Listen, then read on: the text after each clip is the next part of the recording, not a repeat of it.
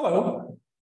CUDAN Open Lab Seminar on March 6, 2023. It's our greatest pleasure to have Noshir Contractor today, who will talk about people analytics. So in the socio-cultural spectrum from computational social science on one end and cultural products, including text on stones and images on photoplates. This is on the people end. People analytics using digital exhaust to leverage network insights in the algorithmically infused workplace. It is our special pleasure to have Noshir because he is one of the pioneers of true multidisciplinarity. He's a computational social scientist known for that. He has a very, very long history in network science. He was one of the first organizers of the WebSci conference. Currently is the president of the International Communications Association.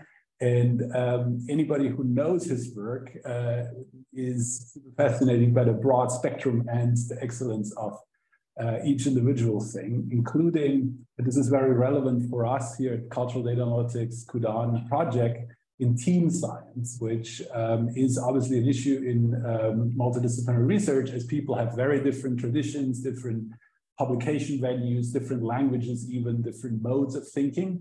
And Noshir has worked on all of these kind of aspects in one way or another. So with that, I just give the stage to you, Noshir, and stage is all yours. As usual, our typical format is like 40 minutes talk, 80 minutes discussion, but it's really up to you. You can use the 2 hours however you want, and we can also make it shorter if you like.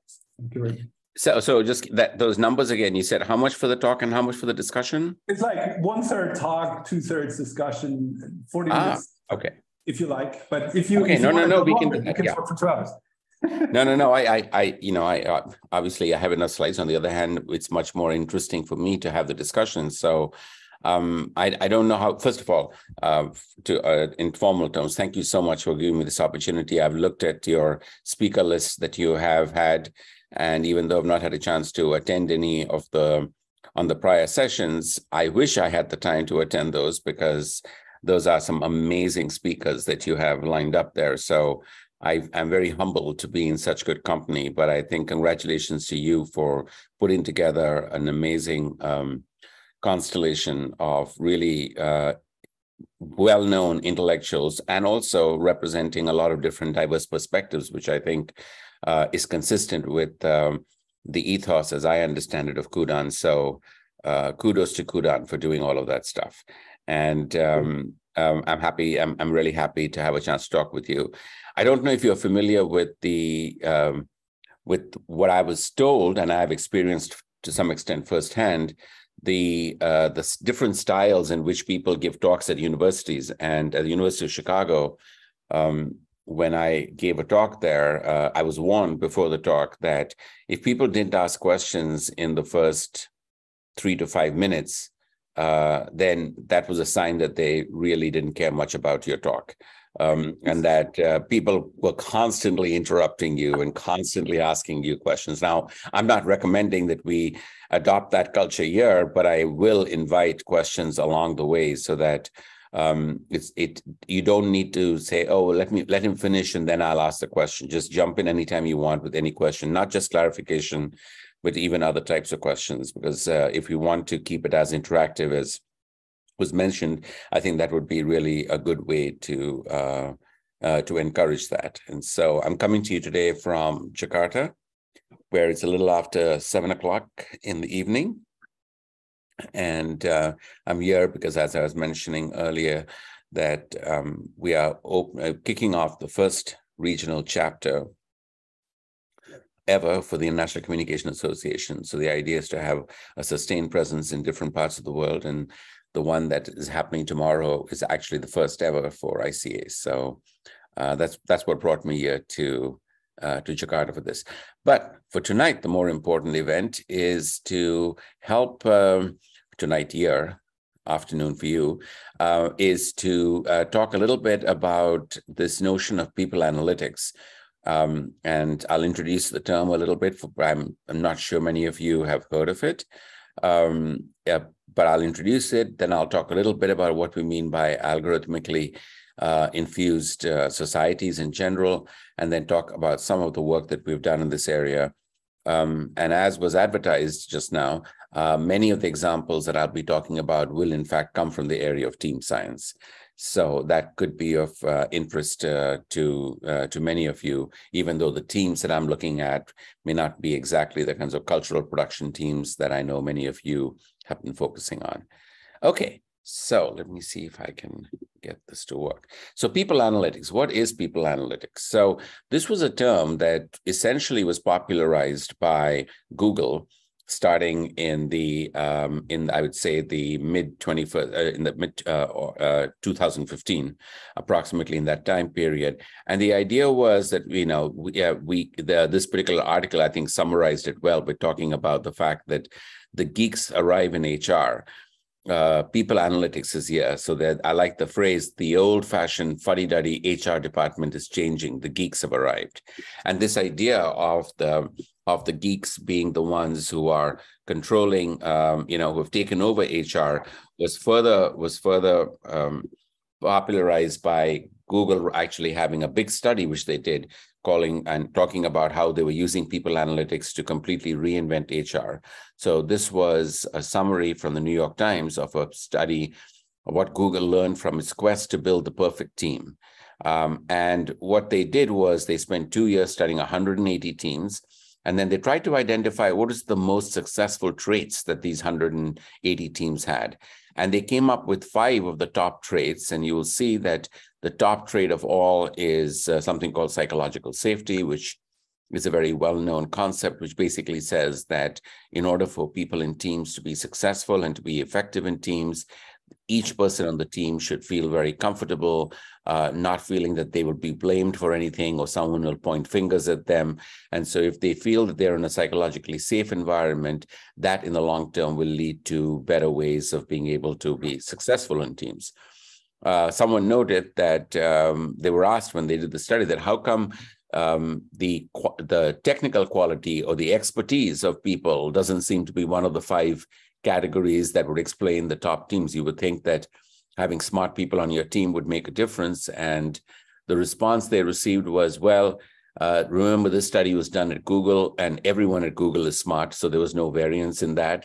And that may apply to other companies, but at least in the case of Google, that was not an issue that they were too concerned about. The continuing drum roll of how important people analytics continued, the hype was building. McKinsey published this article also around the same time in 2015, said power to the new people analytics. Deloitte had another report called People Analytics Recalculating the Route. But one of the things that they raised, which I think was important, is that their study found that only 9% of companies believed that they had a good understanding of what talent dimensions drive performance. So if People Analytics is saying, I should be able to look at people, analyze what metrics I can, and tell you who will be successful, they were not having very much success. And there was another study that was done around the same time. This one was published by Tata Consulting Services. And what they titled the article, HR Analytics, no longer just a buzzword, but they also had a depressing finding, because what they found was that just 5% of big data investments go to HR, the group that typically manages people analytics. So what this basically means is that even though there's a lot of hype, the results so far don't give us much optimism about what exactly is driving talent and success in teams. And B, that for all the hype, the actual amount of dollar investment in this area is very small. It's only 5% as compared to all the other areas that are clearly benefiting from big data investments. So on the basis of this, my collaborator, Paul Leonardi, who's on the faculty at UC Santa Barbara in their technology management program, Paul and I published this article in 2018 that we titled Better People Analytics, Measure Who They Know, Not Just Who They Are, which of course is not so subtle way of saying we need to take into account networks, not just the individual attributes of the people. And in this article, we said, on the one hand, people analytics tends to look at individual straight data and state data and aggregate data. We were suggesting that we need to combine these kinds of attribute analytics with what we call relational analytics, where we look at the network data, both individual network, team network, and organizations network. And we compared it in the end. We made an analogy to what happens when you think about using a microscope to study patterns in the brain. And if you look at the control brain on the left, you'll see the patterns are different from the brain MRIs on the right, which is of a person afflicted with schizophrenia. Except that in the case of networks, we said rather than using a microscope, what you really need to do is think about it as a macroscope, which means that you have to zoom out. Because if you zoom in too much, what you see is a picture like this that doesn't show you anything. But as you begin to zoom out, you see, again, that as in a pointillist tradition, you're able to see something really pretty and you see a pattern, but only if you zoom out enough. We argue in this HBR article that in many ways, networks is a very similar thing, where we are looking to zoom out so that we can see the forest for the trees, and that we are in particular looking for what we call structural signatures. And these structural signatures will allow us, or some people call them motifs, will allow us to see certain patterns that will allow us to gain insights. And the insights that we can gain from these structural signatures can be at the individual level, the team level, or the organizational level. Of course, we're talking here about looking at it in the context of organizations, and that's why we talked about these three levels. In the article, we give some examples of these signatures. Two of them are at the individual level, the top two on the left. And then we have two at the team level, the one on the top right, the one at the bottom left. And then the last two out here are at the organizational level. The first one on the top left is at the individual level. And we say that if you look at the purple node, you can see that by virtue of its structural signature, that purple node is very likely to come up with good ideas. And the reason that purple node is likely to come up with good ideas is because they're connected to nodes that are not connected to each other. And so they are uniquely positioned to take these different ideas from different people, combine them in creative ways, and come up with good ideas. In the second one here, in the middle and the top, is the influence signature. And by this, we are saying that the purple node out here is the one that will be very influential. So this is a node that is likely to have a high degree of influence in the overall network. And your first instinct might say, how could this node be so influential when it only has two links? But the idea of influence is not the number of direct links that you have, but the number of links the number of nodes that your nodes are connected to. So in other words, if you have two links, how many are each of those two people connected with, and how many are those people connected with, which of course, in network terms, we know as essentially the eigenvector measure of prestige, and very similar to Google's PageRank algorithm, which is how they sort use the search results in Google are sorted by the top search result not being the website that has the relevant content that has the most links coming to it, but in fact, the website that has the most links coming to it from websites that have the most links coming to them from websites that have the most link coming to them. And it is that circular definition that provides a measure of true influence rather than just looking at the direct ties. The top right here is now moving away from individual signatures to team structural signatures. And the one on the right says that this team is likely to be very efficient in getting things done because the members on the team all know each other very well and get along well. If you look at but that doesn't mean that they will be very creative. It just means that they will be efficient.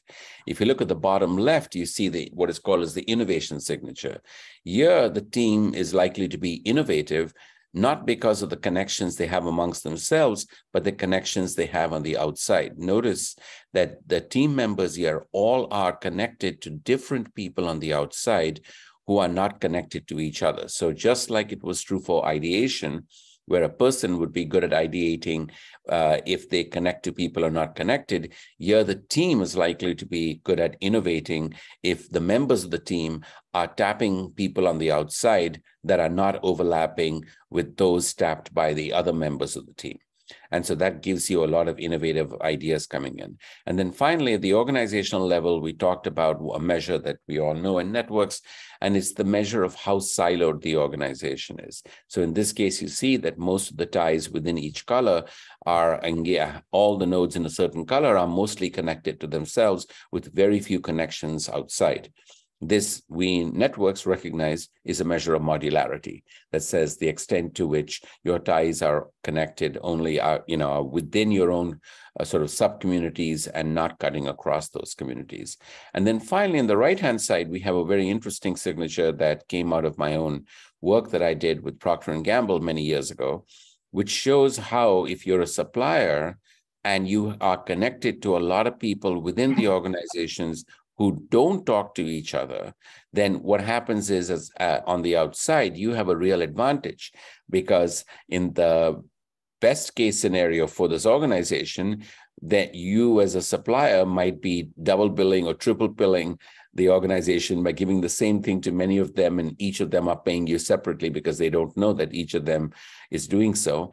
And that's the best case scenario. The worst case scenario is that this supplier actually has really unique information from different parts of the company and has the opportunity to combine it and come up with a competitive product that defeats the company itself because the people in the company are not talking to each other. So as a result, we call this the vulnerability signature, the extent to which the organization is vulnerable to someone from the outside. Okay, so first of all, I've gone through these signatures very quickly. There's nothing exhaustive about this list. There are many, many, many more signatures one can come up with. And more importantly, none of these signatures is something that we made up or is unique to what we are saying. All of these signatures is based on decades of social network research that has been done. So there's nothing new or novel in this article. And then the question you might ask yourself is, well, if it's not new or novel, why on earth did you decide to write the article? And why on earth did HBR decide to publish an article that is made up of such old, well-known facts that is not new? And the reason we think that that is important is because in this article, we raise this big issue that why is it that if we know all these network insights, why are they not being used more? And we blame the fact that we rely on that networks in the past, at least in organizational context, have relied primarily on survey data. And when you rely on survey data, what that really means is you have to live with the fact that it is very time consuming. The response rates tend to be very low. People don't answer surveys. And finally, they get obsolete pretty quickly. And so you have to do a new survey if you want to keep up with it. And we say as a result, you have a situation where all of these people are not very, you're not going to be able to use network insights if the data that you're going to get is not very good. So what if we were to have a scenario where we could get survey data at a minimal cost with 100% response rate updated 24/7? And of course, we imagine that that would be a very attractive proposition, but in a sense, we are already now have the opportunity to see if we can do that. And that's where the digital exhaust part of this project comes up, or digital trace or digital exhaust comes in. Because increasingly, a lot of what we do is being captured digitally. At least the metadata of who we're talking with, how long we're talking with them, how much interaction we have with them, how quickly we reply to them. And even when we have face-to-face meetings, we often have calendar invitations that tell us the people that we've had face-to-face meetings with. So there's an enormous amount of digital trace data that we're generating. So we began to ask this question in the article that what if we could leverage this digital trace data in place of surveys to help us better understand organizations. And my personal line in this was that we were sort of sitting on the border between what I would call network science and network science fiction, because that had never been done before. And so we were really trying to see if there was something that could be done to take all this kind of digital trace data that we have and look at these traces, whether it's an employee sending a message to someone, a file to someone, a badge to someone, a like to someone, an email to someone, and so on and so forth. Because one of the things that, of course, is very rich about this data is we get all these different forms of digital interaction with each other. That's the good news. That's also the bad news, because if you look at networks research that has been done, the networks research has focused on network relationships like who do you seek advice from, who do you enjoy working with, who do you see as a hindrance, and there's a big difference between taking all these how do you get at whether I look to Max for leadership by simply looking at all this metadata that we have here, which is at a much more micro level, like how many messages did I send them? When did I like something that he did? Did I follow it? Did I mention it? And so the challenge was, is there a way of statistically taking these raw ingredients of data that we've just described here and being able to bundle them up in a way that will predict what I would say about the extent to which I look to leadership to a person, or how much I enjoy working with that person, or who do I seek advice from, or who I might see as a hindrance in that context. So that was really the challenge we took. And so the first project that we did in this area with some of my colleagues at Northwestern, as well as at Fudan University in Shanghai, was we began to see whether we could go into organizations, persuade them to give us their digital trace data, as well as and allow us to survey them, and then see if we are able to build statistical models that allow us to take the digital trace data and see how well we can predict what they said on surveys. And so this is the first one we did. This was before the pandemic. We collected data from, in this particular case, all 66 employees at a Chinese company that used an enterprise social media platform that you can see the platform below. It was fairly similar as compared to some of the ones we're used to in the US and Europe. And so our goal was, we took digital trace data, we took survey data, and we wanted to see if we could map the two together. The survey data were questions like, this person provides me the sense of purpose. Who do you rely on for leadership? Who do you go for help or advice on work? And then we used a set of techniques called exponential random graph models that allow us to take all of that digital trace data that we have and see how best we can estimate parameters that weight many of these different predictors to see how well we could predict the survey data, which would be things like, who do you seek advice from, and so on and so forth. Now, the models themselves were fairly complicated, but before I show you a table with all of some of those results, the nice thing about these models is, because they are statistical models which are easily interpretable, you can look at every single parameter coefficient and be able to come up with log odds and then sort of odds ratio interpretations. And so if you're looking at, who provides you with a sense of purpose, our data would show us things like, if an employee sends someone one message per day, they're going to be 15.2% times more likely to say that person provides them with a sense of purpose. And if employees send someone 10% more messages than they receive from that person, then they are 26.7 times more likely to say that that person provides them with a sense of purpose, compared to a pair of people with an even split of messages either way. So this is the kinds of models that we ran. You can see there are lots of different parameters that we are estimating in this case, including, things like how quickly you reply to someone. That also, if I send a message to you and then you reply within 2 hours, that's a very different signal than 2 weeks, for example. And so what we were doing was, there are many of these kinds of models we ran. I'm not going to go into the detail, but I'm not going to go to each one of them. The results were fairly similar. And more importantly, in every single case, we found that we were actually doing a pretty good job of being able to take that digital trace data and predict what people would say on a survey. So in this case, the accuracy, which is a little misleading, was 89% for predicting which person provides you with a sense of purpose. But even if you look at the precision recall plot in the area under the curve on the bottom right side of the graphic, you see that these models actually did quite well, which is both good and bad from my point of view. It is good from a modeling point of view that we're able to get these kinds of data, so we don't have to burden people by asking them to complete surveys if these models are going to do a fairly good job of predicting. I think it's also a little bad or a little troubling, because I personally didn't feel comfortable that my digital trace data was being so easily mined to know exactly what I think of people without me having to actually be surveyed about it. So I had mixed feelings about it from a personal point of view. But the bottom line is that for all of these, we've asked the question, can we predict survey network data responses using digital trace data? And the bottom line is we can. Not great, but definitely good enough to get started in this area. So we were now definitely edging away from this notion that I'd said of network science fiction and moving more into network science itself in this case.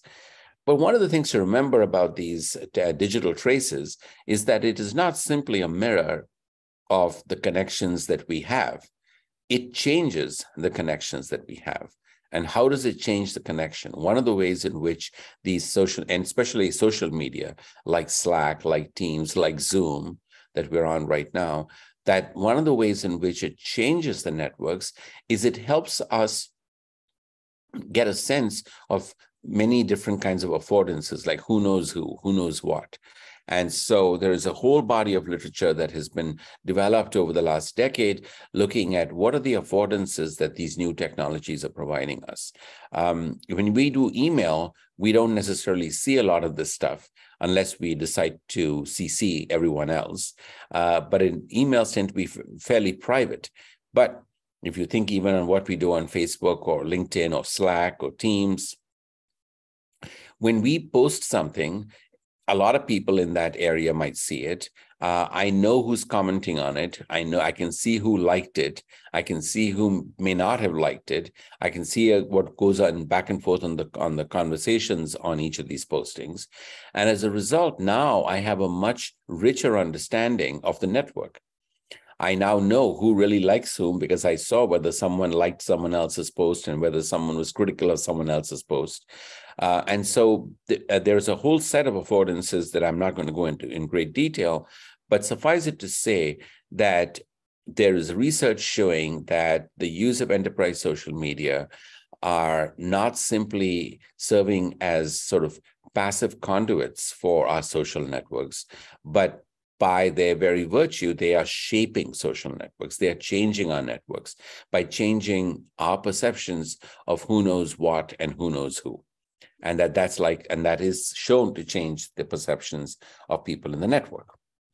Now, while there's been a lot of attention focused on this, an area that I think is becoming more and more relevant in the workplace is not just technological affordances, but algorithmic affordances. And as this cartoon shows, the algorithmic affordance is different from the normal technological affordance by actually telling you what to do, by telling you who are the people you should talk to, etc. So the same idea that was applied to that Amazon and Netflix and companies like that have been applying to recommend, products to you or movies to you, or in the case of Facebook, you see that they are actually deciding which posts are going to be at the top of your newsfeed. And that same issue is happening now within the context of the workplace.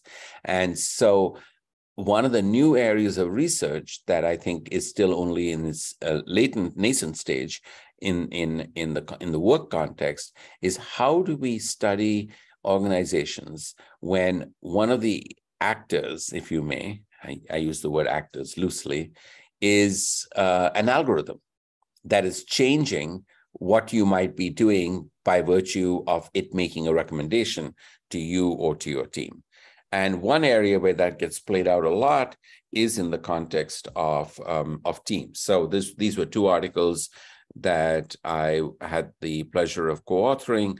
One was called Measuring Algorithmically Infused Society, because what I've described in the workplace, of course, applies outside the workplace.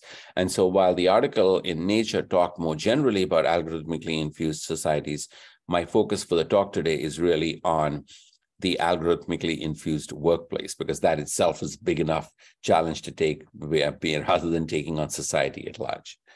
So I'm going to talk a little bit more about these in a few contexts here by starting with some examples of what happens when we try to do algorithmic nudges, what happens when we try to do informational nudges, and you'll see some examples in that area. But before I go into these examples, I've spoken for quite a while, so I'll pause and to see if anyone had any questions or comments or reactions before I continue. Hello, yeah, thank you very much. I think this is super inspiring. Anybody who has a question, raise your hand, and you can also put it in chat. Who's there? So I give the word to Mike. Yeah. Yeah, basically, Just switch off the mic. Basically, I have a small technical question. As far as I understood, you had the survey of, well, the data from a firm which has like 66 employers or something like this, yes? And you constructed a very multi-parameter model of predicting different things. And the question is, how reliable Sure. How it is possible to infer anything so complicated out of the data for 66 people? Yeah, so I thank you for that question. It's a very legitimate question, and I don't think that I mentioned this. I mentioned it only in passing. I said this was I'd mentioned that this was the first place where we had collected the data, and so I was using that. But in fact, when we began to do this, we have since then collected the data from 2 other organizations in China and 4 other organizations in the US. And so we have much larger data sets. The most recent data set that we have actually has over 1,200 employees. And also the data comes from Slack. And so in all of these cases, we found that the specificity of the models vary because in somewhat it depends on the platforms they're using.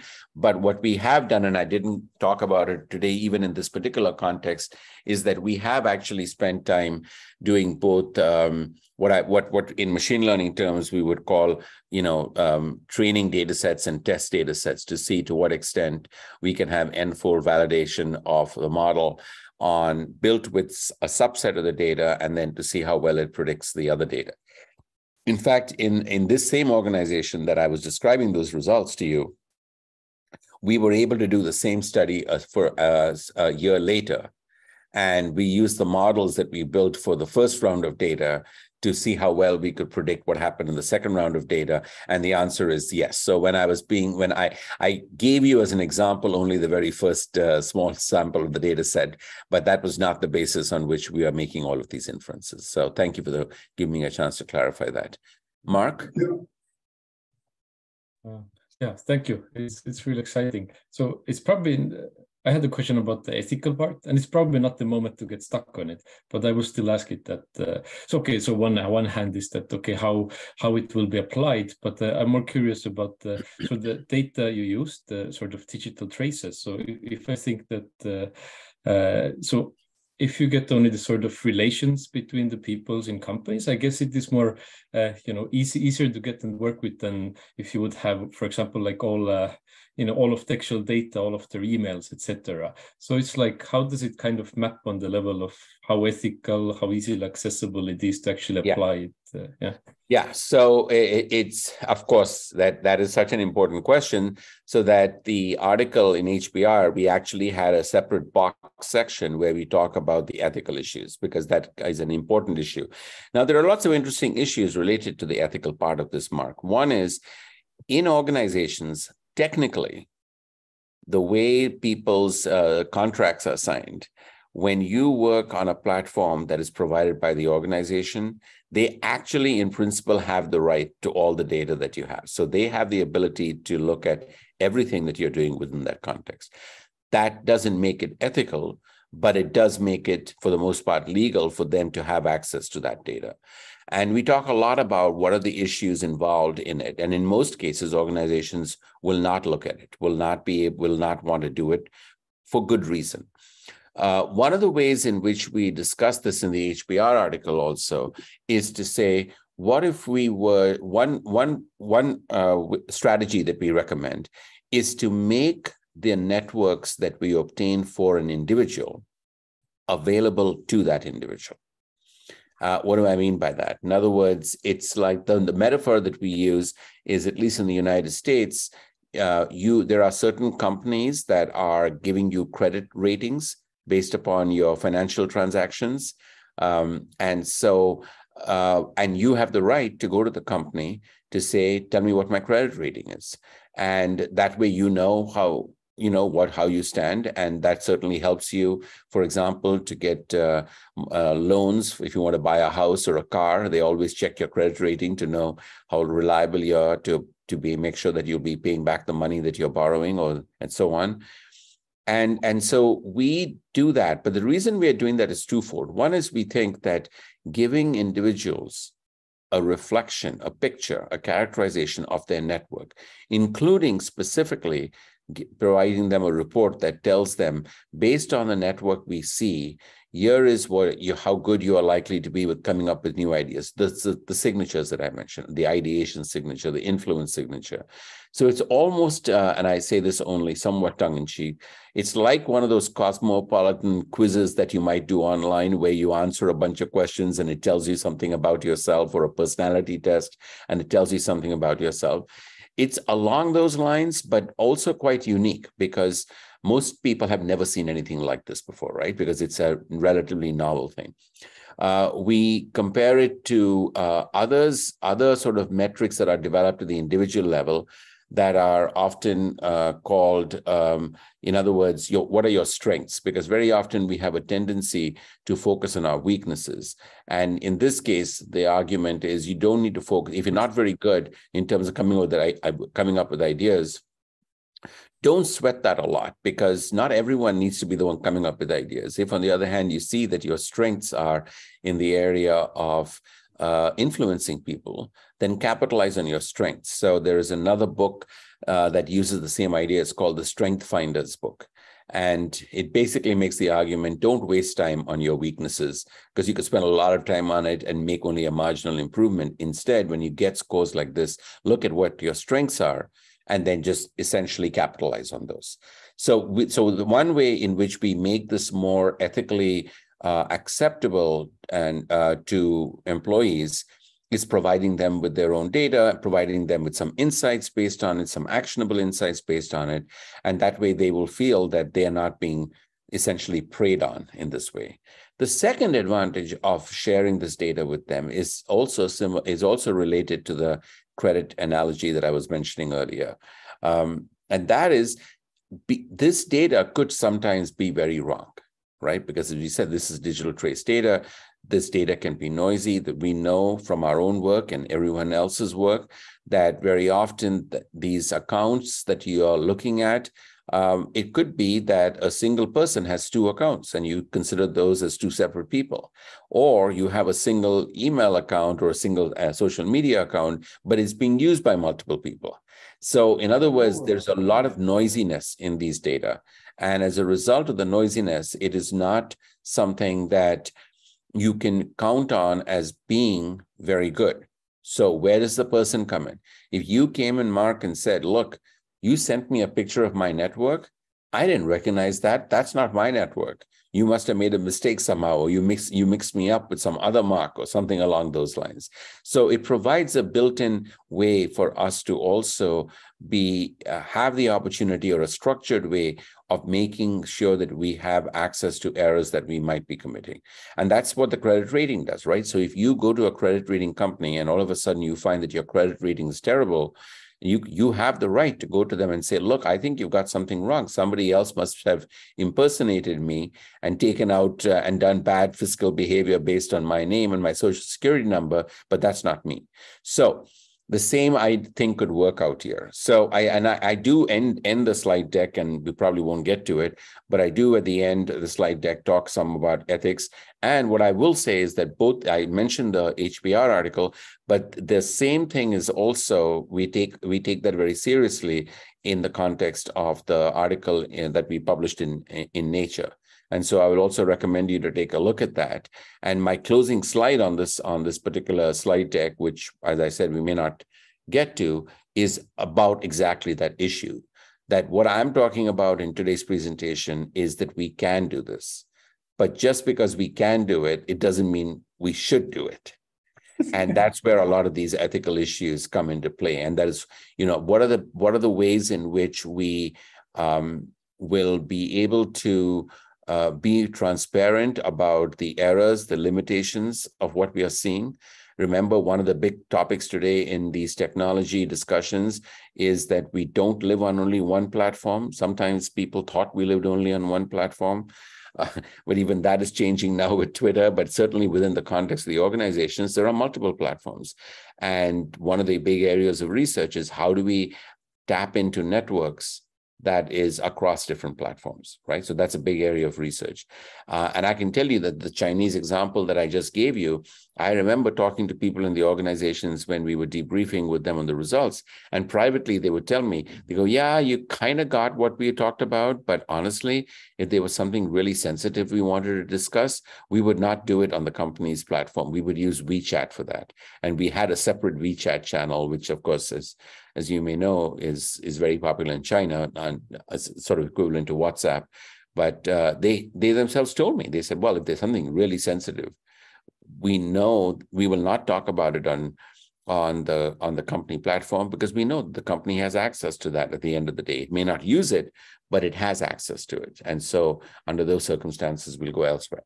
Right there, you know that some of the most sensitive discussions, some of the most important discussions, we're losing completely access or a window into those because those never happen on the platform we observed. So I don't know whether I'm answering your question, but I'm certainly echoing the concern that you're raising and recognizing that that has to be an important step. In some ways, I think that's much tougher to deal with than some of the modeling sort of successes that we've had here. Thank you very much. I have another question too. It goes a little bit further back in your slide deck, which is to do with the structural signatures. Yeah. So one of the interesting things, and this is also related to what Mark just asked, is there may be things in the data that are surprising. And so the things you mentioned in these structural signatures, as you pointed out, they're very old school sort of measures of social networks. But at the same time, you're also part of NICO, the Northwestern Institute for Complexity Science.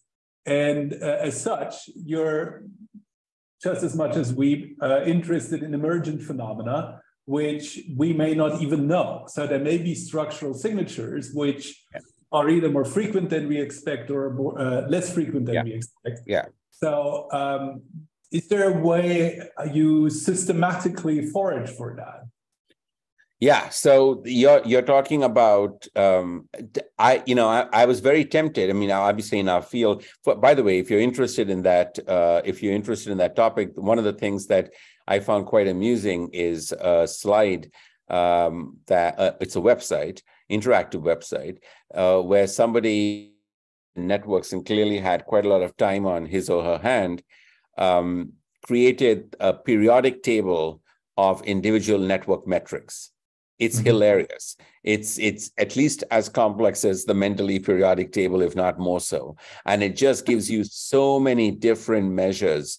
And these are all, in a sense, structural signatures, because there are literally all of these are different published measures at the individual level to understand it. And I always caution my students in class that we'll never be able to be comprehensively covering it exactly for the reason you mentioned, and that is people are constantly coming up with new measures, new structural signatures.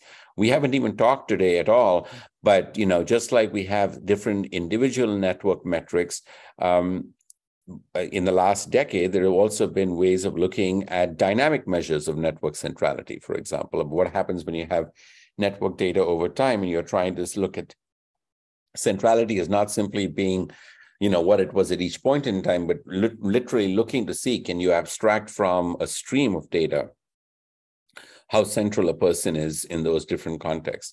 So all of that will continue, right? Places like NICO, but everywhere else, people, your lab and others are going to continue working on that. One of the challenges that I have become acutely aware is that there is such a huge gap between network research and the application of networks in the real world that we have to be very, very careful to only provide the simplest of baby steps to the practitioners so that we don't run the risk of overwhelming them. Almost every time that I've tried to present something in the context of practitioners, I have always been slapped on the wrist and said, that is way too technical. People out there know so little about these issues that if you have any hope of success, you need to be very, very, very basic.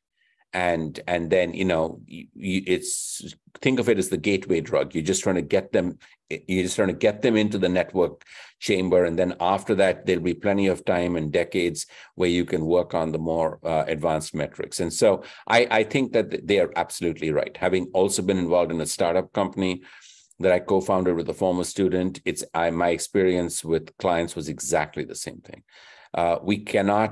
We have to keep separate in our mind the advances we are doing in the research lab and then what exactly we are sharing in that public space. So that's my sort of words of wisdom, to be cautious about not getting excited about what we're doing in the research and then immediately trying to take that into the field. Now, I could be wrong, but that's my hunch, that we have to be very careful of what we actually do in that context. Nice, thank you very much. Okay, so let me then, I don't see any other hands, so let me continue for a few more minutes, but please, I'll stop again, but in the meantime, if you want to think of it, please do jump in with other questions. These are fantastic questions. I loved each of them, and it gave us an opportunity to think about some of these issues, which I might not have otherwise said.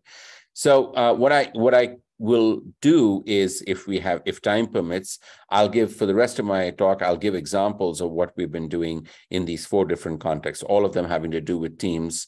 The first one is the one I think that I might spend the longest time on, and we may have the most chance to discuss it, and that's the notion of team self-assembly.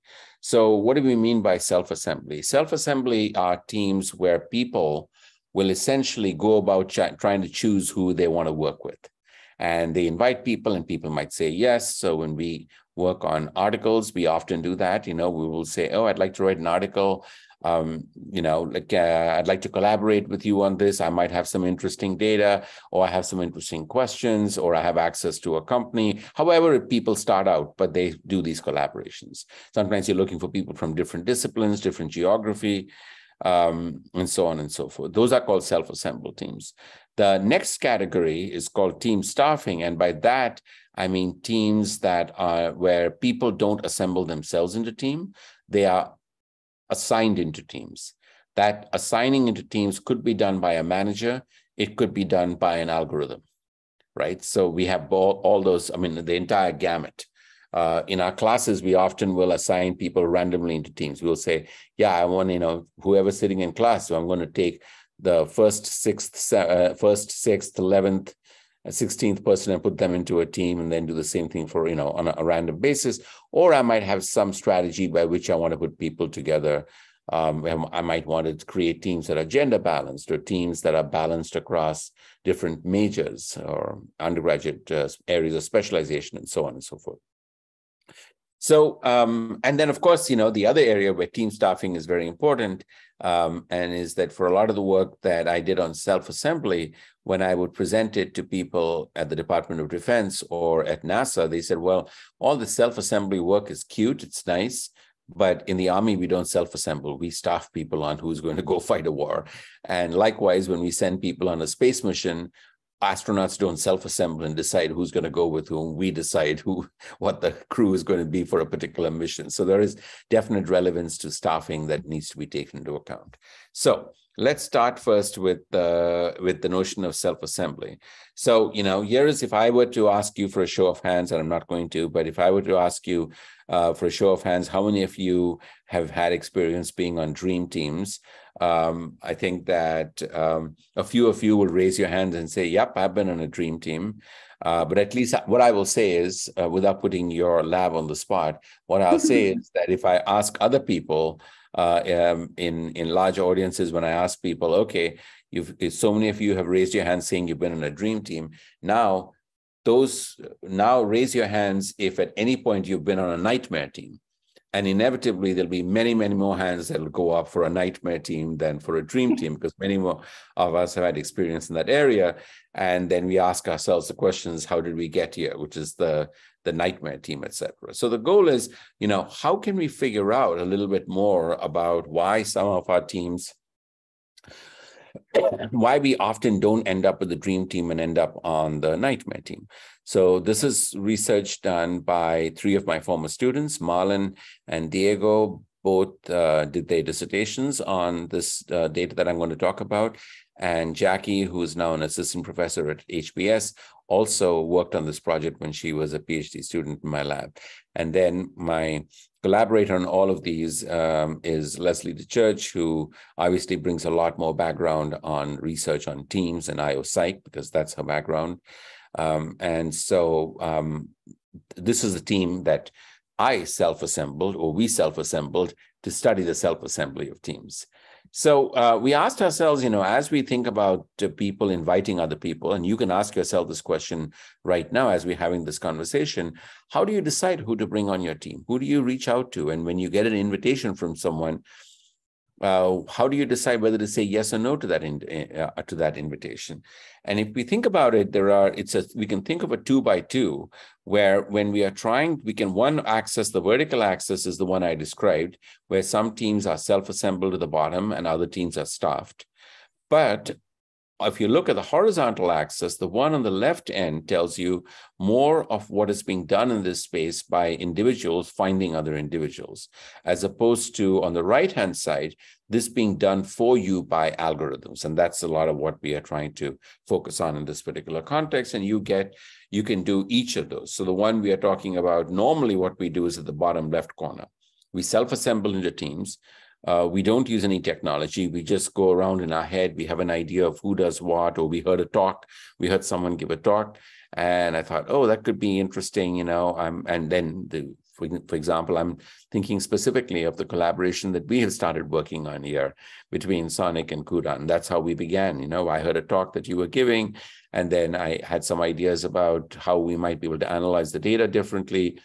You folks thought that was an interesting approach to think about it, not one that you would normally think about, so we decided to collaborate. So that's an example of how we self-assembled the teams. We didn't use algorithms to tell us what it is. Now, if you think about it, though, an area where we have had a lot of success using algorithms to link people together has been dating platforms.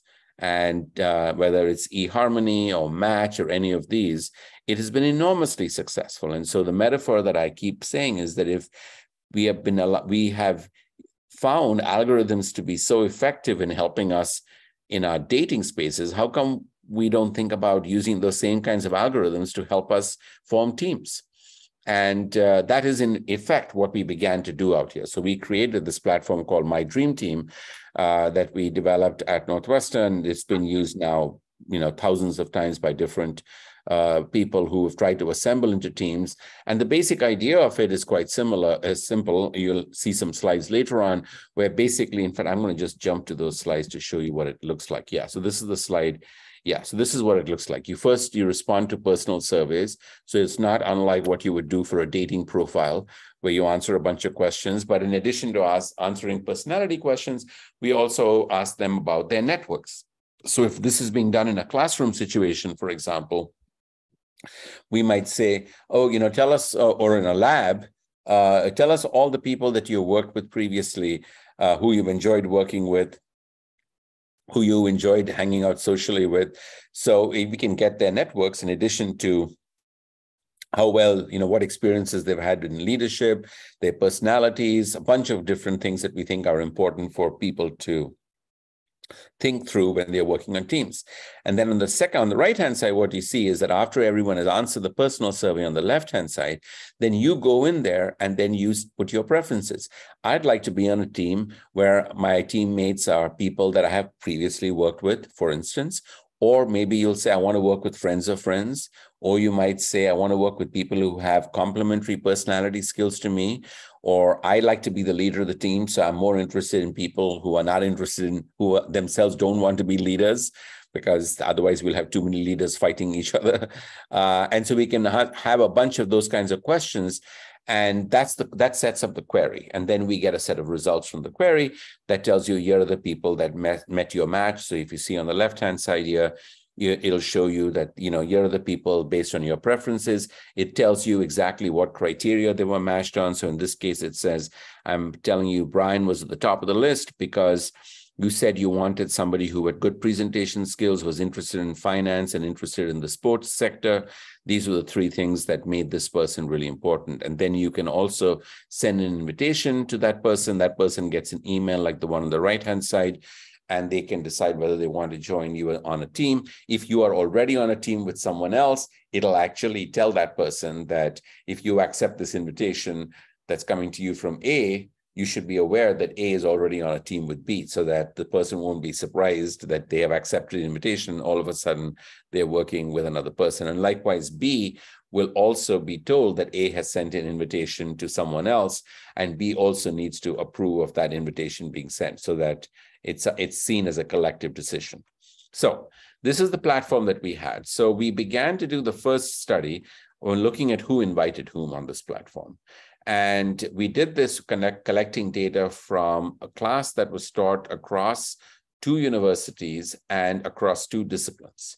Environmental ecology and social psychology. One university was in the US, the other university was in France. And the team was required to have members from both universities, from both disciplines. And the goal of the class project was to simulate an advertising campaign to mitigate an environmental sustainability issue. And so we collected data for 2 consecutive years as part of a previous NSF project. And in each case, the participants assembled into teams over the course of 1 week using the My Dream Team platform that we just saw. In the first year, there were 213 who assembled into 32 teams. In the second year, there were 197 who assembled into 31 teams. So I've already shown you these questions. So in this case, the network that we were looking at was who invites whom. It's a directed graph. And we simply wanted to say who's likely to invite whom. We know from previous work that we will invite people who have the skills. So that goes without saying. So we put that as a control in the model. We also know that there is a strong propensity for homophily in terms of gender. People like to invite others of the same gender. So we put that as a control variable. We also know from previous research that people are more likely to invite those who they have previously collaborated with. So we put that into the model. We didn't put that as a control variable, and you'll see in a minute why. And then the last hypothesis, or the most important one that we were in, not the most, but the most curious we were, is if we give people a list of recommendations on the technology, like the one I showed you previously, so-and-so ranks at the top of your list, are people going to really take this seriously? Are people, so in other words, if a particular name shows up in the top 10 recommendations, are those people going to be significantly more likely to be invited just by virtue of the fact that they showed up at the top of the recommendation list?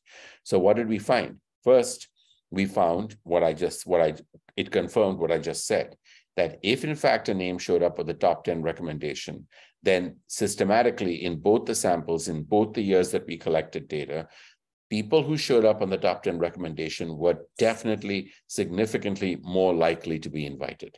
Bottom line, people are paying attention to the technology. The second hypothesis we said is, are you more likely to invite somebody with whom you have previously collaborated with? No surprise here again, we found that in both samples, they were significantly more likely to invite someone they'd previously collaborated with.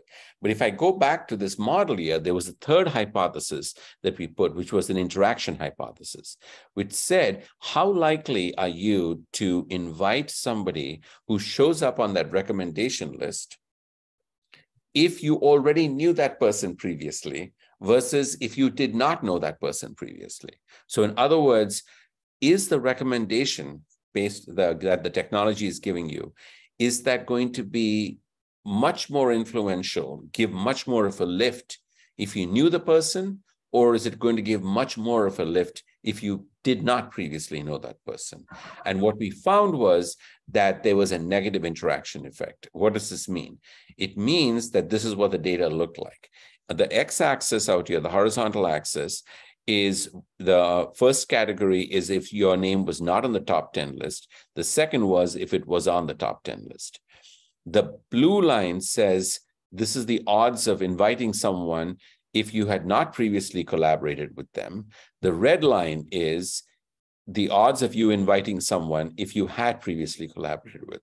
So the vertical axis here is the odds of inviting someone. The higher you are on this, the more likely you are to be invited. So it's not surprising that amongst, when you looked at the names that were not in the top 10, that those who you previously collaborated with were much more likely to be invited than those you did not previously collaborate with.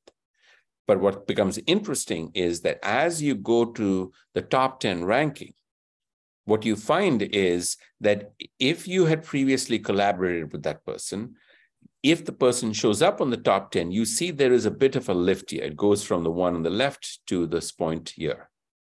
But what is remarkable is if you look at the bottom here, if you were not on the top 10 list and you did not collaborate with someone, you are very unlikely to be invited. But the moment that person who you did not previously collaborate with was on the top 10 list, this lift here was much higher. So the takeaway here is that if you are talking that you're more likely to rely on the technology to make a recommendation, if that recommendation is for someone that you did not previously collaborate with, that if you have previously collaborated with someone, you're going to moderate the value of the technology because you have personal data that is going to be very important in terms of deciding that. So it's not much of a surprise, but it does show an interesting way of seeing how the technology is merging, is playing in when you already know somebody versus when you don't know somebody. So we found that in the second case. So now what we began to do was we said, yeah, this, so far what we have done is simply seen how they make choices. And we know that people don't make diverse choices. In fact, that was one of the control variables we did, right? We put homophily in there and we found people were looking at them. So our goal was, given that there's research done by a lot of people, but certainly Scott Page, who wrote a book called The Difference, and then had another book on the diversity payoff, he found that if you look at groups that are very similar to one another, homogeneous groups, and you look at heterogeneous groups that are very different, that have a lot of different people in it, and you ask them to engage in certain creative activities, what he found, which was a little surprising, and it may not be what I'm going to say, may not be what you think I'm going to say, it turns out that the heterogeneous groups are not more creative than the homogeneous groups. So on average, they were just as creative as the homogeneous and the heterogeneous groups was. But what Scott found, which is interesting, is that while the average remains the same, the heterogeneous groups have a much greater variance in the creativity of the groups. That is to say, some of those heterogeneous groups will be super creative and others will just burn down and will be terrible. While the homogeneous groups will all be on the average. So they'll all be in the middle somewhere. They won't be super creative and they won't crash and burn. They'll just be average. But what that means is that if you want to increase the likelihood of being creative, you need to be able to take the risk associated with heterogeneous groups because that's the only way you're going to get it. You may not get it, but if you are going to get it, that's the only way you're going to get it. And so what we did was we said, okay, well, why don't we provide a condition where we provide what we called an informational nudge. That is, we tell people, if you were to put this person in your team, this person will either increase or decrease the diversity of your team on this dimension by X percentage. And our goal was, if we just give them that nudge, that little information, as they're looking at the recommendation, as they're looking at the search results, then that might give them an opportunity to make their team more diverse by inviting people who are increasing the diversity score for the team. So that was the informational nudge that we talked about, which is on the left-hand side here that you see.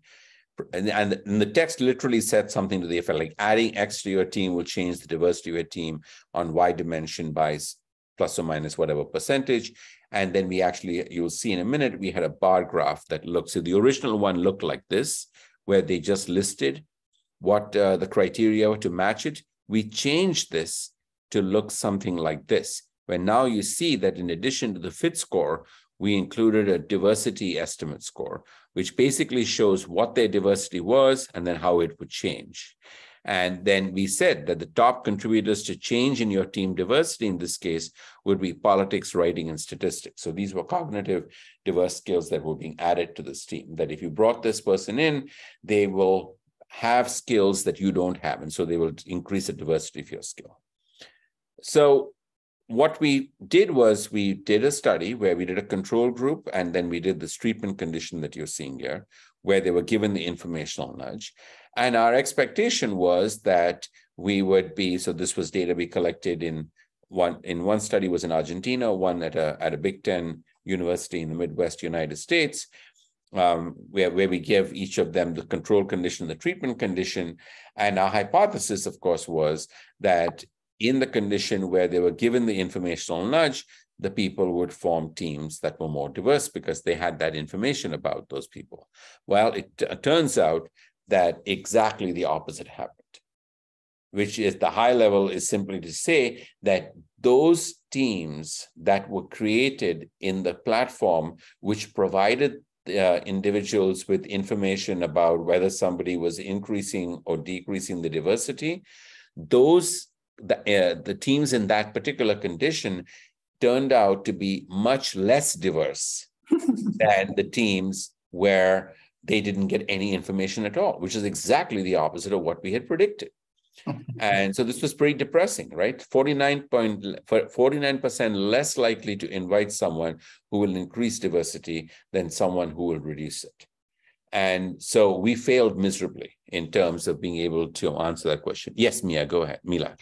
Yeah, so this is very interesting. And I just wanted to ask, what kind of tasks did these teams then need to do? Because if it's kind of, I think that it really depends on what kind of, like, if it's something that you need to come up with some very creative idea, then a diverse team can be beneficial. But if there is something that you need to kind of like fulfill a task really efficiently, then I don't know, it might be. I was trying to see if we had it here. So they actually were asked to do multiple tasks, and the tasks that we used were based upon the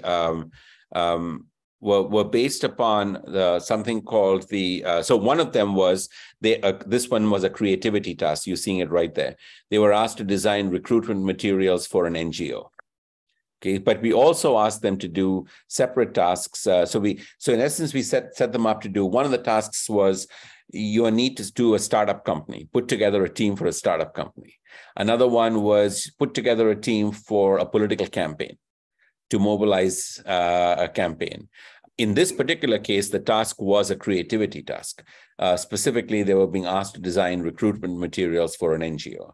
So yes, in this case, you're absolutely right. And for those, what I was mentioning earlier is Joe McGrath had created this thing called the task circumplex, which in the people who study teams, that's their Bible. So they take all that particular circumplex that McGrath came up with is set into multiple dimensions that basically captures almost any kind of task that you might want to do, whether it's a creativity task, whether it's a negotiation task, whether it's a task that has a right answer that you're trying to solve. And so if you're not familiar with it, I think that would be a very good place to see how you can organize it. So it's McGrath, Joe McGrath, and it's called the task circumplex. So yes, but in this particular case, it was a creativity task that you see out here. So you would expect them to create diverse teams, and we found the opposite. So then if you saw, I said we did another condition that we call the algorithmic nudge. So here we cheated.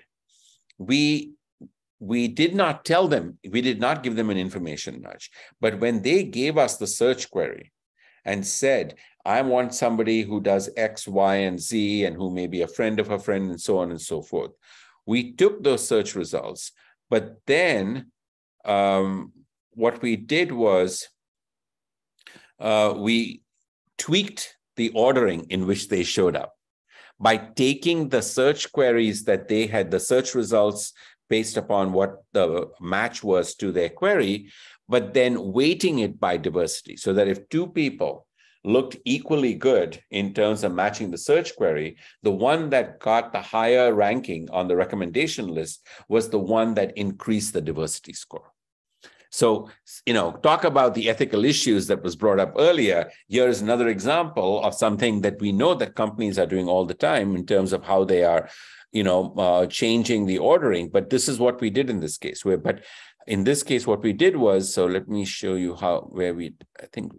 Yeah, so this is where we combine the query score with the diversity score. You see the product here.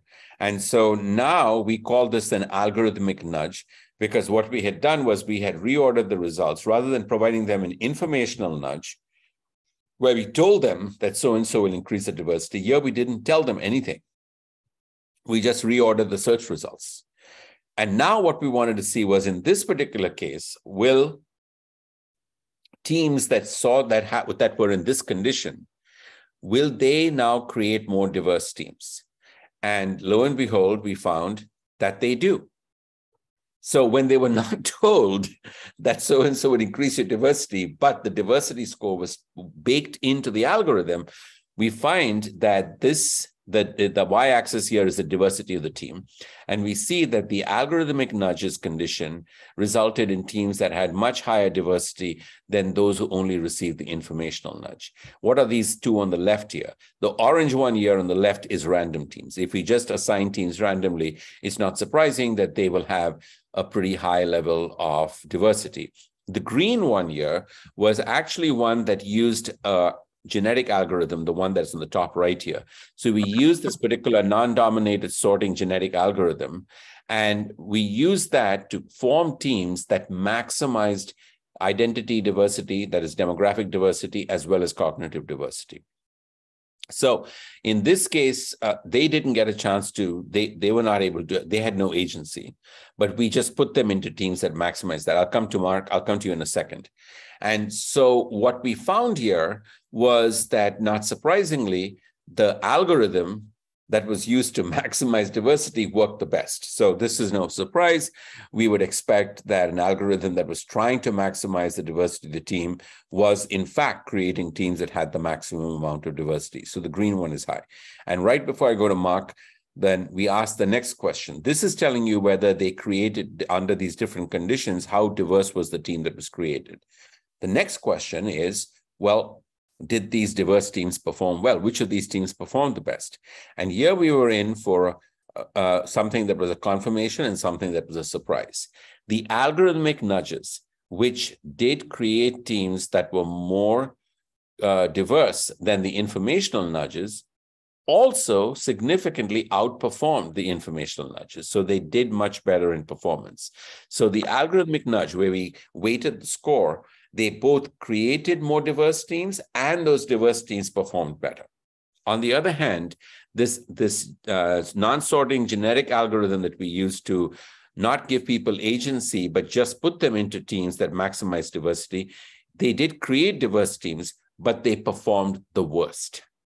So, and that's because if you don't give people agency sometimes and you force them to be in teams that are super diverse, then they might crash and burn. I'll stop there. Mark, you've been patient. Go ahead. Yeah, thank you. Do I understand it correctly that the characteristics, how they sort of identified themselves based on which the diversity was sort of taken later? So were they like pre-assigned labels sort of things? Yes. Yeah. So, no, that's a good question. So what we had done was, remember that when they answered their profile question, we were asking them about their skill sets. So it is arguably and potentially problematically self-reported skill sets. They were telling us whether they were good at web analytics, or whether they were good at presentation, or good at writing, or whatever it is, right? Or Python, for example. So we were using their self-report of their skill sets as a way of judging the diverse cognitive diversity. And then identity diversity was based on their self-reported demographics. So things like gender, majors, especially area that they were doing, age, ethnicity. So all of those were used also as ways of measuring diversity. Yeah, go ahead. Yeah. So this is sort of when there is already a core team and you add additional people, right? So what if you self-select into, like, this is what's happening when you're, say, a PhD student or a postdoc or faculty applying into a situation that is more or less multidisciplinary, for example. So how if the entire team is sort of brought together by people who desire diversity. I'm thinking about Michael Macy's result of, sort of open-minded people all moving to Alston, Boston, and then they end up in houses full of Germans, Koreans, and Chinese people, more segregated than otherwise. So is that something like what if basically the entire team self-selects to be diverse from the scratch? But obviously not part of this experiment, but do you know any version? I see what you're saying. And I think that there, in our case, what we were getting was the tendency of overall tendencies. I think the one example you're talking about is where there may be some people who, and it's sort of a meta comment, and that is that some people are similar in that they are diverse, that they have a preference for diversity. So the homophily is about diversity, right? Mm-hmm. And I think that's the situation that Michael was describing. And so in some senses, you can have people who what they have in common is the desire to not work with people who look like them. And then you get those teams. That is not what we had been studying here, right? Because we were not asking them, we were asking them about their own skill sets. We were not asking them about their strategies for picking other people. But I think what you're describing is exactly that. And I think that's an interesting area to ask people about what their strategies were in this particular case. The question is, how honest are people going to be about it? Because quite frankly, the reason we were surprised about that initial study where we said giving people a diversity score makes them choose less diverse people, we would have never expected that. And I think it's because while in principle, we all say that we would like to have a diverse teams, but behind the scenes, when people had to make choices, they chose to ignore that, systematically chose to ignore that, which is somewhat depressing, but also not just depressing about human nature, but I think also suggests that self-report data about how we go about selecting teammates can sometimes be a little deceptive. That we may not act, not intentionally deceptive, but we just may not be conscious about what our subconscious is doing when it comes to making these decisions. But again, that's a really good question. So anyway, so the bottom line here is just to summarize, people assembled into that when they were given informational nudges, people assembled into less diverse teams. When they were given algorithmic nudges, people assembled into more diverse teams, and those more diverse teams perform better than teams assembled by informational nudges. Vijayun, you have a question. Yes, thanks, Noshir. Actually, when you were talking about self-assessment, I was thinking if you looked at all into that, how people did self-assess themselves. For instance, did people from more diverse backgrounds assess themselves more poorly or so on? Because I know there is research that, for instance, when women apply to jobs, they usually self-assess themselves poorer than men do and so on. And I was thinking if maybe you looked into that. That's a very good question. And the short answer is we did not look into that. At least not that I'm aware of, but you're absolutely right. And what we have been looking at right now. Yes, great point. And I think we have the data. We can just go back and analyze it to see if they would in fact have done that, right? I think that's an easy piece of analysis that we could do on data that we've already collected. One of the reasons we see that as problem, we see the same problem that you see, is because self-report may not always be accurate. So right now we are in the midst of launching another study. Diego and myself are again working with the group that we worked with in Argentina. And we are launching a new study with the same general platform that will happen over the course of 1 year, where the students will be, it's actually faculty members who are involved in a continuing education program, but they will be doing this, they'll be using the platform to assemble into teams for 9 consecutive projects over the course of a year. And because the same people are going to be doing it on multiple occasions, for the first time, what we are doing is after they assemble the first time, then before they assemble the second time, we are asking people who were on the teams at the first time to rate one another so that we get peer ratings of the people. So that it's not just your own self-report, but now it's also the ratings that are being given by others on it. which arguably can be more accurate because, I might brag that I'm really good at Python, but everyone who worked with me on that first course will say, he's crappy at Python. He doesn't know what he's talking about. And so we are hoping that that will factor in and remove some of the self-biases, for example, that women might have of rating themselves lower. But yeah, so that's what we are trying to do and see if we are able to get higher quality ratings. It's like, it's not very different from what we do on restaurants. The restaurant can tell you how great they are, but then the reason we go to places like Yelp and others is because it's what other people say the restaurant is. And we have not been doing that. We've been relying only on self-report till now. So yeah, that's the short and long answer to your question. But it's a very, very good question. And I'll have to go back and take a look to see whether we see those biases amongst minorities of one kind or another. Okay, so then let me touch very quickly. How are we doing on time? Okay, so we have about a little over half hour. I'm going to just give you one more example on team staffing. And this example comes from work we are doing in space. So this is, again, a large group of people, some of them similar, the names that you've seen previously, but also we are working with Alina Lungianu, who was a former student, but now faculty member at Northwestern, Brennan, who is a former student who just started at Cornell as a faculty member there, and Suzanne Bell, who, when we began to work with her, was a professor at DePaul in Chicago, but now actually has gone to work full-time at NASA on topics very related to what I'm just about to talk to you about. So it turns out that a big area of where we are been asked to make a contribution is how do we staff the crews that are going to go on these long duration space missions. So we all know that humans are about to become an interplanetary species, and that in the next decade or so, there is very likely going to be a mission to Mars. And the challenges of going to Mars are quite significant because the International Space Station, ISS, is orbiting the Earth at 250 miles above the Earth, which is not very far if you look at it in terms of road trips that we might take in the US, in Europe, or anywhere between two big cities that are more than 250 miles away. If you go to the moon, that's 250,000 miles from Earth. But if you go to Mars, it's 250 million miles from Earth.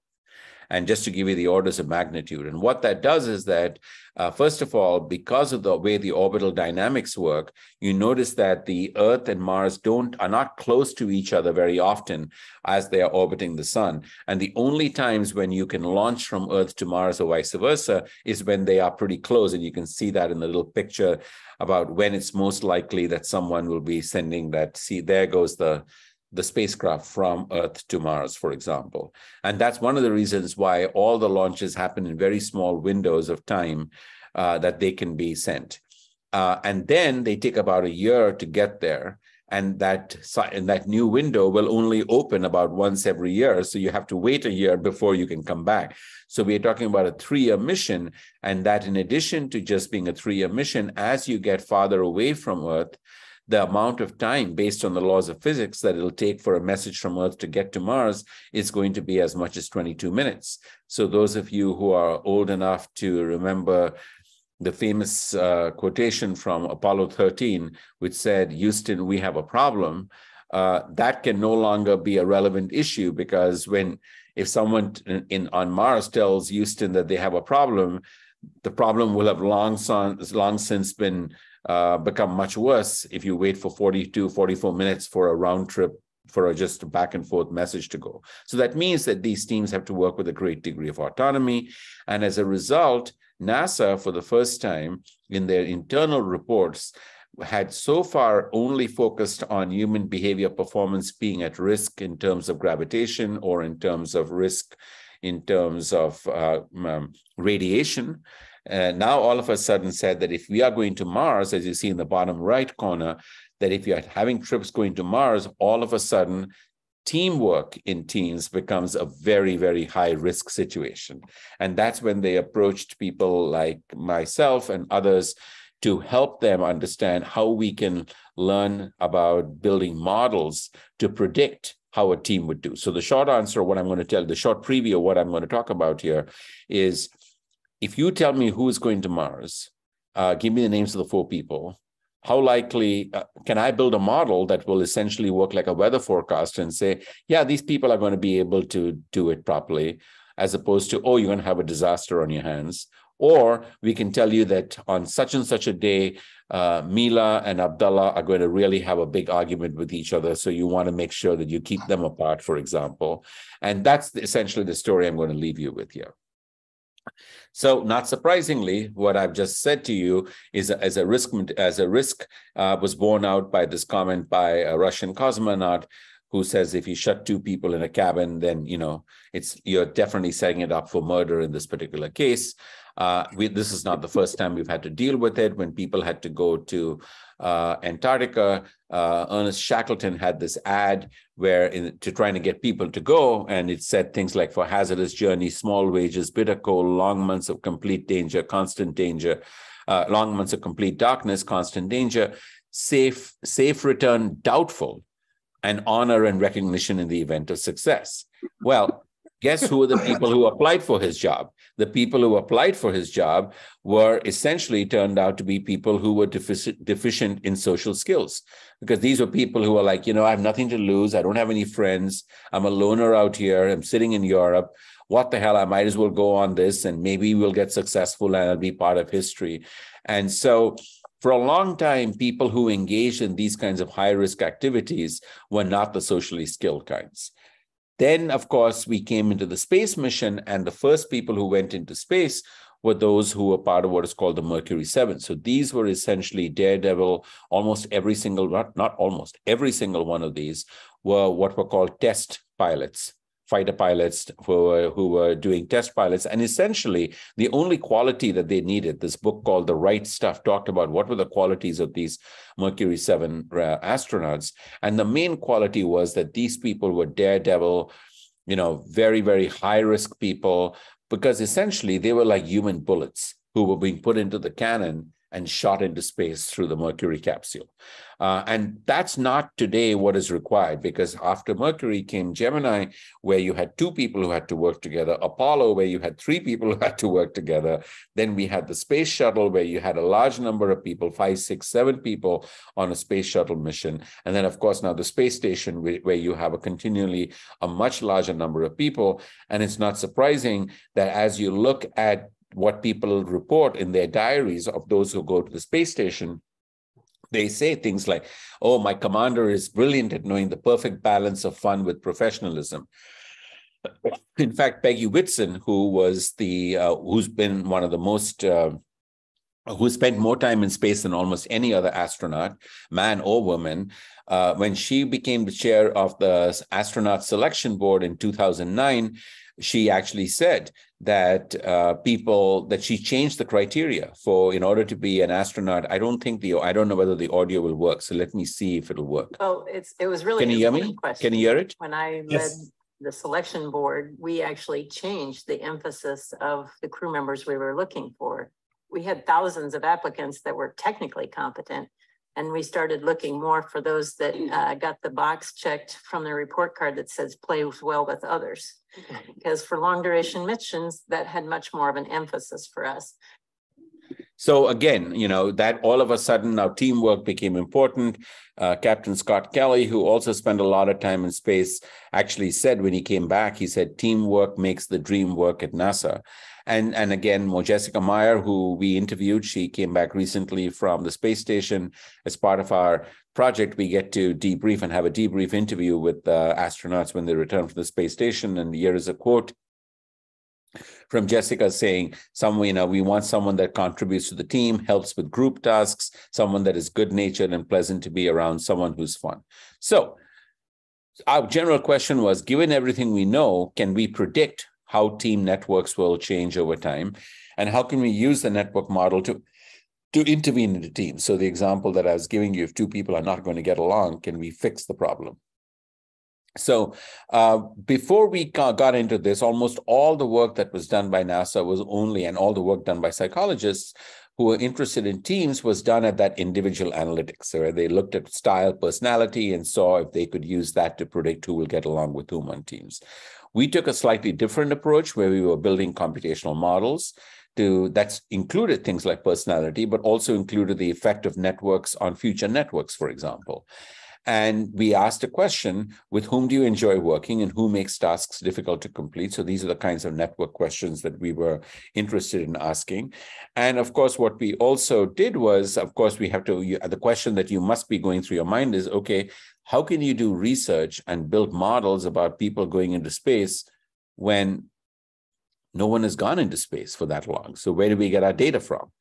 Well, we can ask ourselves, so we built the whole theoretical model based on all the things that we think would affect so crew relationships, etc. And then, of course, the way we collected the data was we measured it in places like this. So I'm just in the interest of time, I'm going to take away the suspense. But if you look at this picture on the right-hand side here, that is a facility. It's called HERA, the Human Exploration Research Analog. That's a facility that actually sits at the Johnson Space Center in Houston at NASA. They put people in there for 45 days at a time, and they close the doors, and we get to study them. They do everything we ask them to do. They answer our surveys. They engage in our creative activities. They do anything we ask them to do. And we can essentially physiologically and psychologically poke and prod them. So I have a set of slides that I'm going to skip over. But essentially, if you ask someone, oh, we'll just put people into confinement and collect all kinds of data for a long period of time, no IRB in this country will ever approve that. The Institutional Review Board will never approve that as a study. But that is actually exactly what we are doing out here. And if you look at it, we have NASA. The one I just showed you was this picture on the right-hand side. This is what it looks like on the inside. And NASA is not the only one doing it. The Chinese have a similar facility that they have to study people in solitary confinement. They call it the Lunar Palace. The Russians have this facility called NEK. In fact, the Russians, until the Ukraine crisis, the Russians and NASA have been collaborating very closely. And we actually collected data. My team collected data from a group of 6 people who were put into a facility in this facility in Moscow. And they were there for 240 days in solitary confinement. And before that, we collected data from a previous mission where they were in there for 120 days. So that's where we get the data from. And because we can get high resolution data from them, we're able to build some really complex models in this fashion. So here's an example of the network data we get. So this particular data is real data that was collected from the very first mission we studied in Johnson Space Center. It was at the time only a 30-day mission, not even 45 days. And if you look at it, the network on the top asks the question, with whom do you work effectively?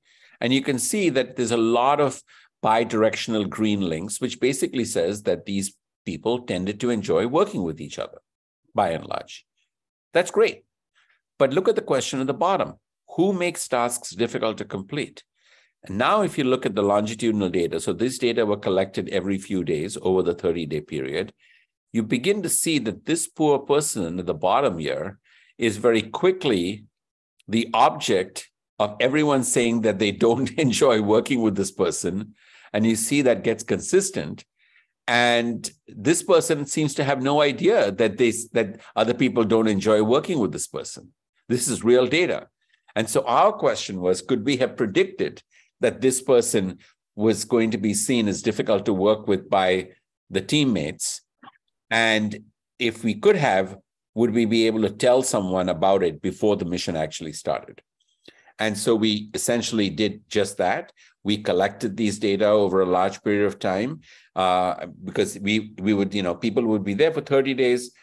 We would collect the data, they'll come out, then they'll put new batch would go in there again for 30 days. And then they began to do it for 45 days. And then, as I said, in Moscow, we were collecting it for 120 days and 240 days.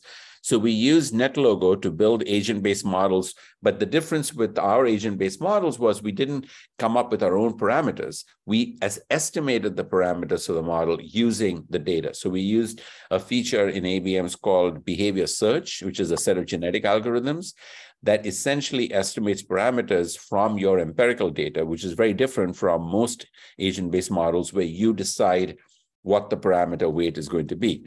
But we were able to do that because we had so much of data that we had actually collected. And essentially what we were able to find is we would get results that look like this. And one of the parameters, for example, that we found was something called self-monitoring. Self-monitoring is a scale as an individual personality scale. And basically what it means is that I would score high on self-monitoring if I can look around an audience and be able to monitor accurately whether how the audience is engaging with me. So if I were to look around right now and see that everyone is bored to death, and I know that people are bored to death by my presentation, then I would be a high self-monitor, assuming I'm accurate. But a person who's low on self-monitoring is clueless about what other people are thinking. Okay, that's the main.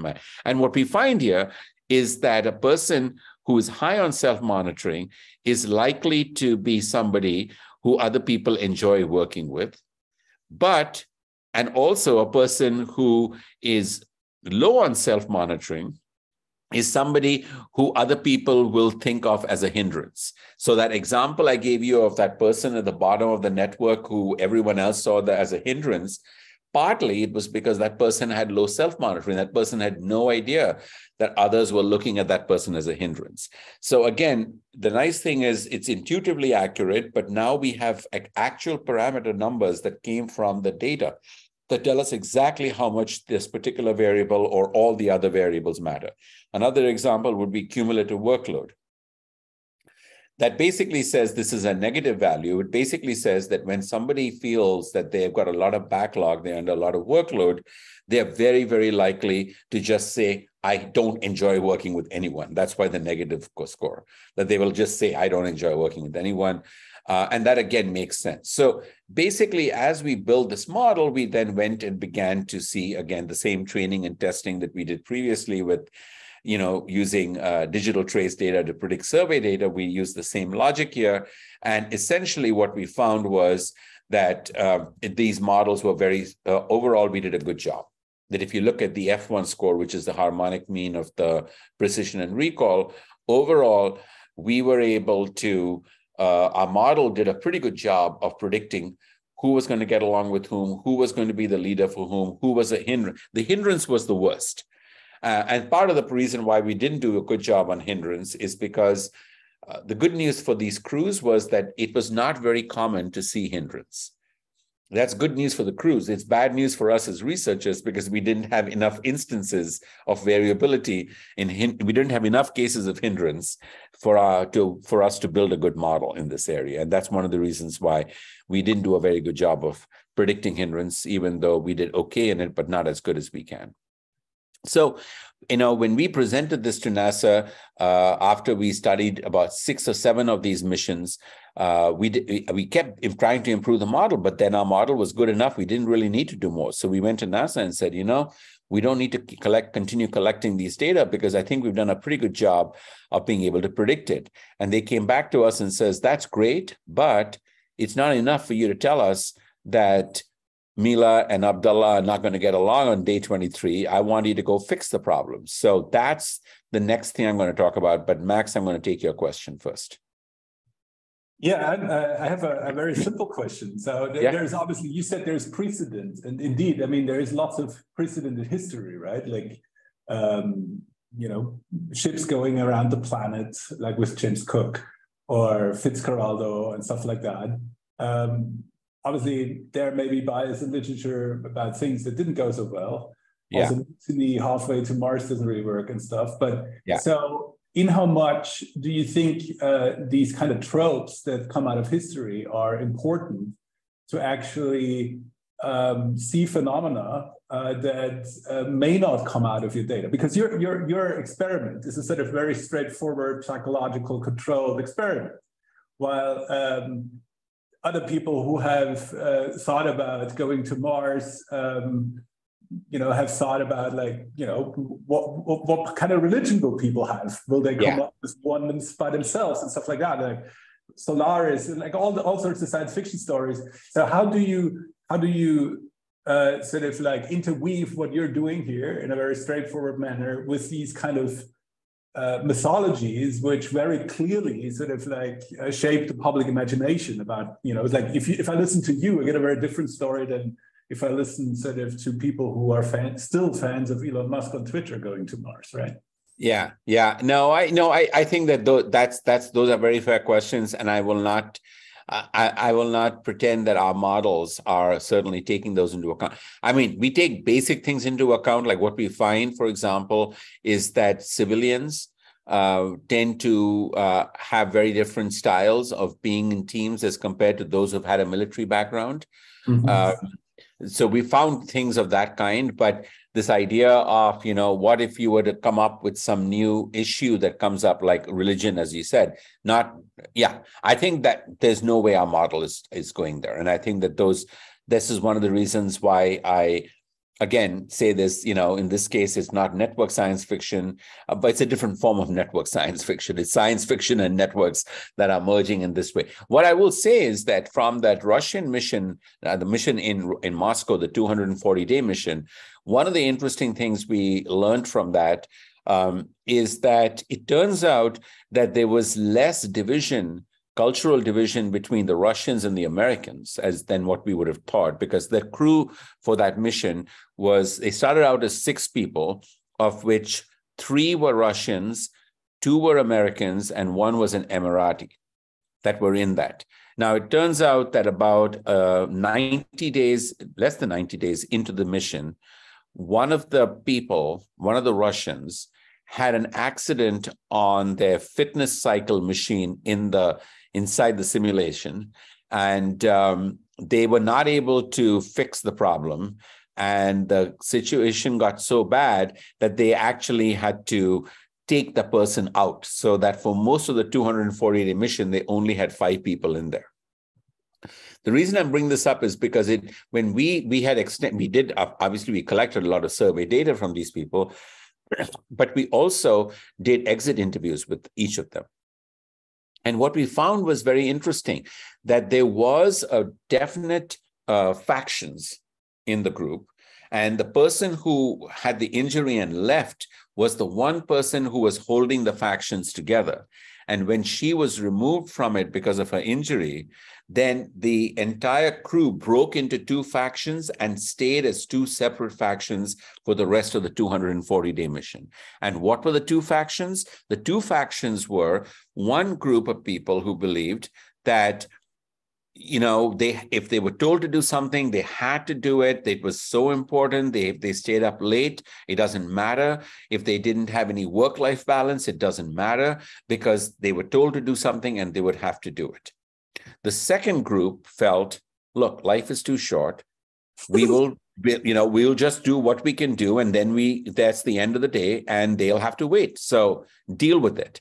And interestingly, there was a Russian and an American on each of these camps. So the camp, it was not like the Russians felt one way and the Americans felt one way. There was one Russian and one American who were in the die-hard, let's make sure we get everything done, dot our I's and cross our T's, and we cannot, if that means we don't sleep, we don't sleep. And then there was one Russian and one American who felt life is too short, we have to keep a balance on these issues. The person that didn't really belong to either of the 2 factions was the Emirati.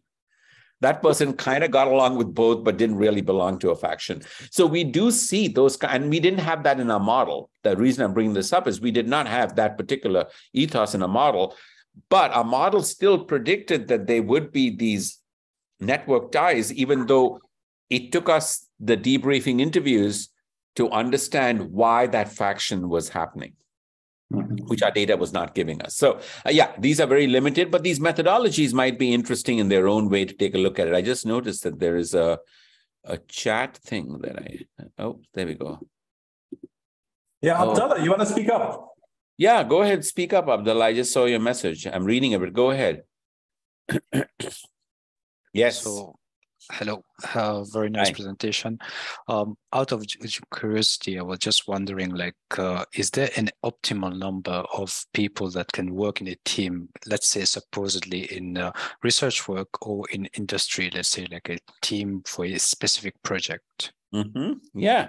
So very, very good question. And there is an article that has been written on exactly this topic and looked at it historically. The article was written by one of the lead authors on it was one of my colleagues at Northwestern, Luis Amaral. So Luis Amaral wrote an article and it was published. I can't remember whether it was PNAS or Science, but it was exactly on this topic. And what they found, which was interesting, is that the optimal number of people on a team has actually increased over the last several decades.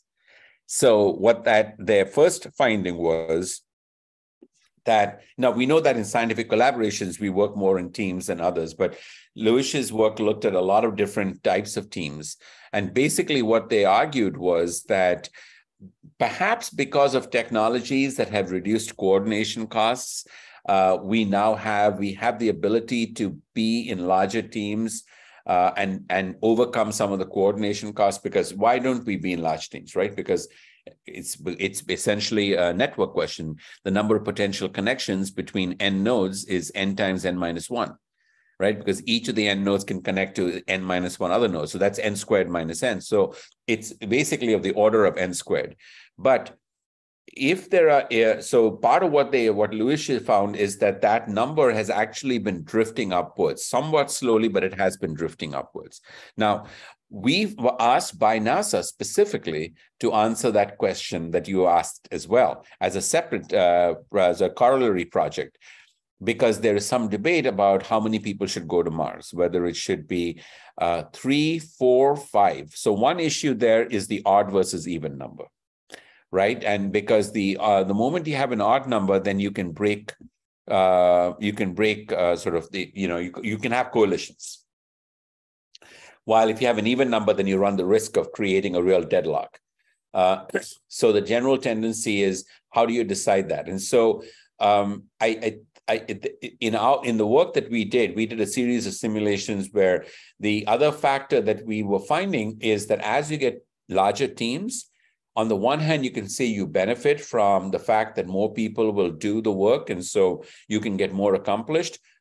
However, what we found in our experiments was that as you were in a larger team, there was a greater tendency for you to engage in what is called as free loafing. That is, you assume that someone else will take care of it so you don't have to work quite as hard. So that's the trade-off, that on the one hand, you can say that having more people will benefit in terms of getting things done.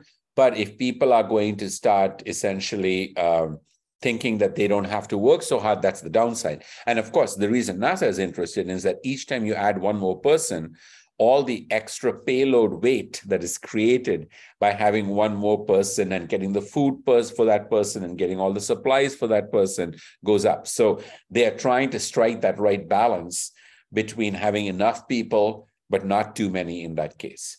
But it is definitely something that matters a lot in those conditions where there are constraints in terms of weight, etc. I see two hands up, Mark and Mike. So I'm not sure which hand went up first, but I'll let you all decide.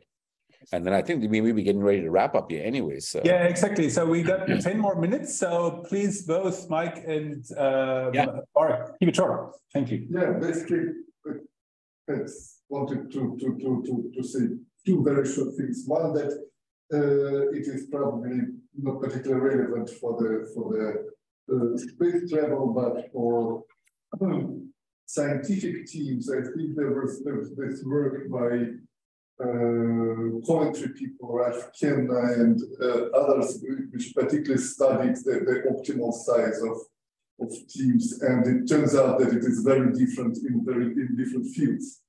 That optimal size of a team in pure mathematics is 1. Yes. But in biology, like 15 people. And the second question, which I'm not sure if you will be able to answer this one, but just out of curiosity, out of these Russian cosmonauts we worked with, was there a Sergei Ryazanskiy? Was there a what? A man called Sergei Ryazanskiy. I used to go to high school. Oh, you know what?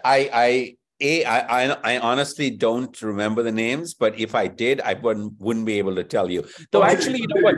No. I take that back. I take that back because you can actually Google it, because the name of this particular program is called Sirius, SIR. I'll put it in. Let me just go ahead and put it in the.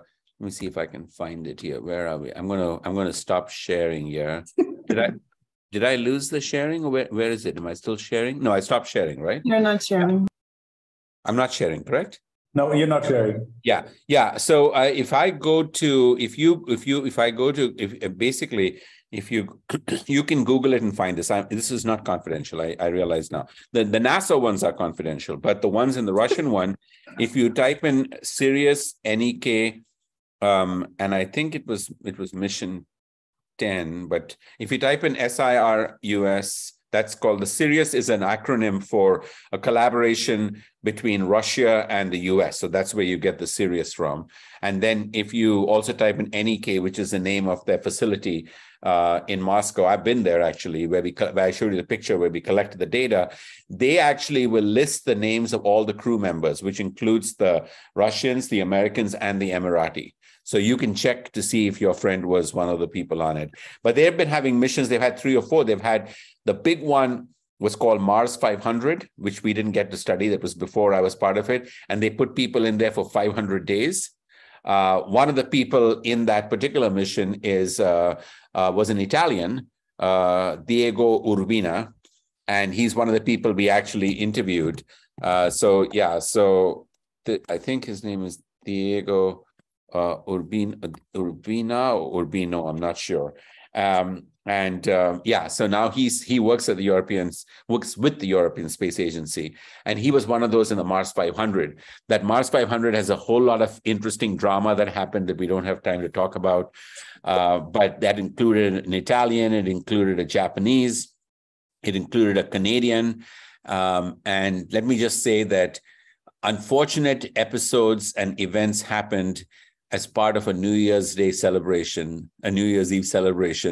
on the Mars 500 mission that ended with one person having to leave the thing. It was really not good. There was a lot of problems, but that's a separate story.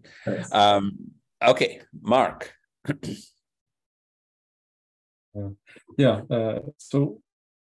So it's been about the study of group dynamics, and I understand it as a separate field of study, but I had the curiosity of so how scalable it is in a sense, and so on. What can you say about the sort of larger groups? So you might talk about this smaller groups of people, and maybe go to sort of bigger social groups, and then to the scale of civilization. So what have you been? Do you have any thoughts? So how have you connected this? Is it applicable to like larger social scales, bigger? Yeah, so we actually have an article that we have published about this issue where we built this model and then applied it to slightly as part of the NASA grant. We built these models. Notice that we started out with groups of 4, but then we were looking at groups of 6, and in the case of the Russian collaboration. And then we also had this natural episode where a group of 6 became a group of 5 because one person was injured and had to leave. And so we have an article that is published in LQ, Leadership Quarterly, where we ran simulations for a large number of groups as we vary the size. But all I can do in the interest of time now is I can send you a citation to that. In fact, I might be able to find the citation while we're on the call. But the more important thing I wanted to mention before I forget it is that there is an implicit comment that you made that I want to challenge. And that is